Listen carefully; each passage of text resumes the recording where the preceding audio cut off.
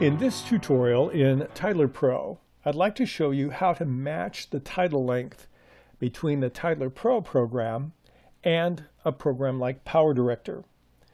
What I have is the add-on version of Titler Pro in PowerDirector. It's version 1.5 of Titler Pro. And I have created a title for a fictitious car company and placed it on track number 1. And everything looks good. If I want to see how long the title is, all I need to do is hover the mouse over it, and it assures me in the box at the bottom it is exactly 10 seconds long. Or I can click on duration with its highlighted, and that says yes, we have a 10-second title. But I have an issue here. My cursor is at 6 seconds, 29 frames. If I move it 1 frame farther, it goes blank.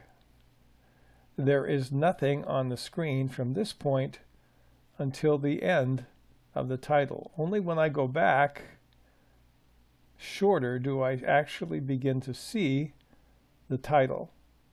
What is going on here? Let me show you. The title length is not controlled by PowerDirector. It's controlled by Titler Pro, and the numbers are different. The default size of your title, even when you bring it in from Titler Pro, is set by clicking on the gear at the top, and then clicking on the editing option, and then looking over here at title. And right now, I've set my titles to be 10 seconds, 0 frames in length. Now, when I double-click on Titler Pro, I will do that and bring up the edit window, and we'll enlarge it so we can follow along a little easier here. If I look at my Titler Pro window, I notice that my titles happen to be set to 7 seconds. And that number is controlled up here. Now, I can take any of the tracks in my title, and I can shorten it or lengthen it, but I can't lengthen it beyond the number in the upper right corner. That is the Titler Pro control over the length of the title. So if I have a mismatch between Titler Pro and PowerDirector, and the PowerDirector is a larger number, what will happen will be that I'll have some empty, some dead space between the end of the title and what I see when I'm looking at my PowerDirector timeline. Now I can deal with this 2 ways. I can shorten the PowerDirector length, or I can lengthen this. Now, how do we lengthen this when I can't simply stretch the tracks larger?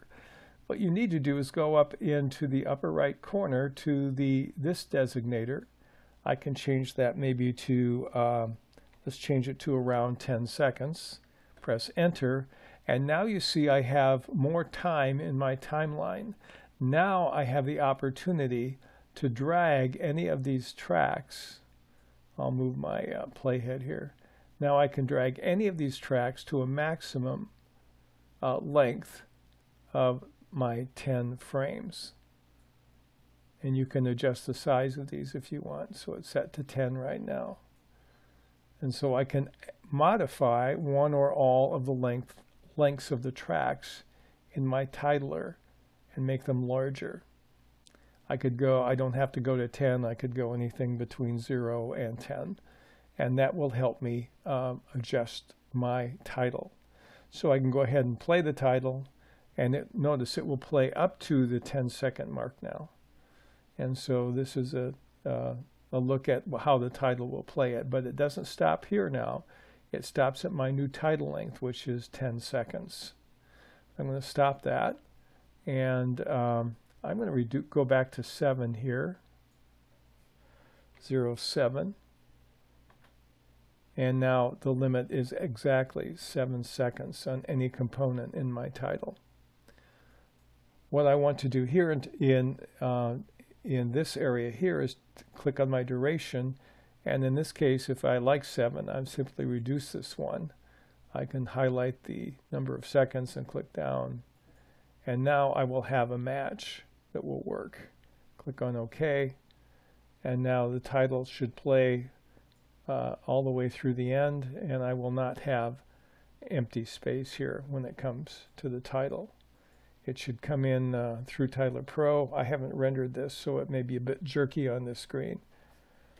And there we go. And this gives me a look at how to adjust one to the other.